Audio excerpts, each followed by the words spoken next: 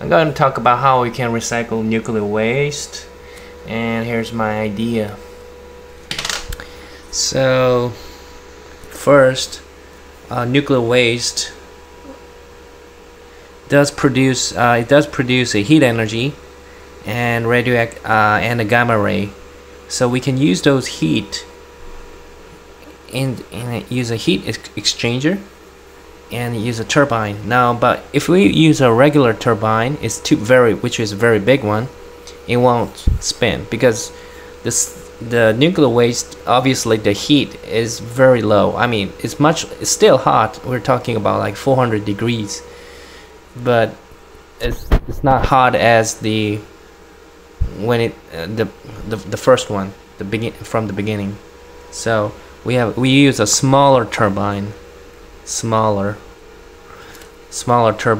and it will probably spin, and it runs the generator.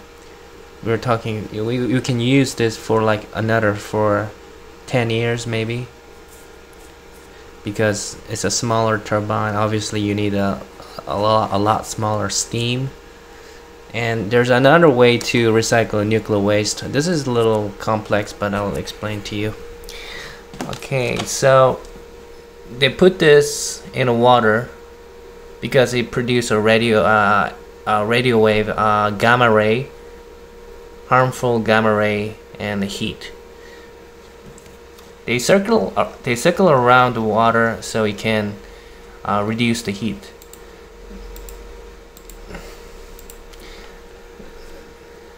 This shows how we can use gamma ray into electrical energy. So I'm gonna show you how this works. Sorry, this is Korean, so never mind, I'll explain it to you. So this is a nuclear waste, and it produces a gamma ray. Once the gamma ray hits the water, it converts into another structure. It calls negative ions. So the water turns into negative ions. If you look up internet, gamma ray, when it hits air or water, it changes the structure of the water. It converted into negative ions. So why is this important? Well, the negative ions can be used in a battery. If you look at the battery principle on lithium battery, alkaline, acid battery, all those batteries have the same principle. You need negative ions and positive ions, and here's the separator. So when the ions meet, they give off electrons. Okay, this is the chemical reactions of the battery. So the gamma ray convert water into negative ions. Okay, so that's good. Now we all need is positive ions. Well, the positive ions normally come from carbon dioxide, CO2 gas.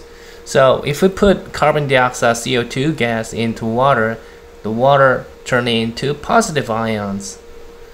So we have negative ions and positive ions. That it create, if you put it in a battery and do the chemical reaction, and it turns into electricity. We're talking about like 100 years, because this radio wave produce a gamma ray for 100 years, and that's pretty cool. I mean, you can use a battery for that long, and this is we spin the water because, yeah, you probably get the idea. We spin the water. Yeah. Okay, you probably okay, this is my idea. Thanks for watching the video.